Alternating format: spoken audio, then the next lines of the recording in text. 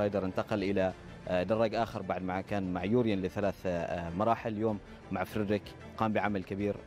فريدريك, it is a great job also from you today. The competition, it is very hard between you and Keki and other riders. So what do you say about this competition?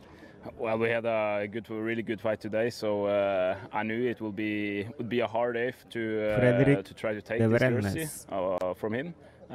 But with great help from my teammates, I could make it to the break today, and it was a hard and long and not at least a nice one.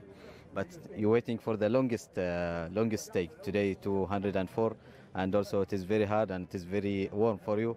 So how is this stake at all?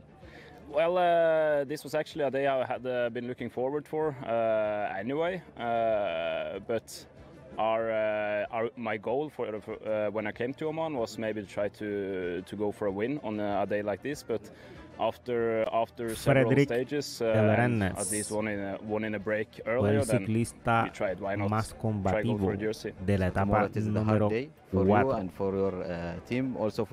y por eso saldrá mañana la última etapa con la camiseta dorada. Well, we will try to defend the jersey for tomorrow and also make a good GC with Niklas Egg. So tomorrow, I think you know the stage. It is the hard one, but I think at the end you don't climb very well, but you need the only sprint point. Yeah, I will not be the first one on top, I think, but I will try for the sprints underway. Yeah. All the best. Thank you, Fredrik. Thank you.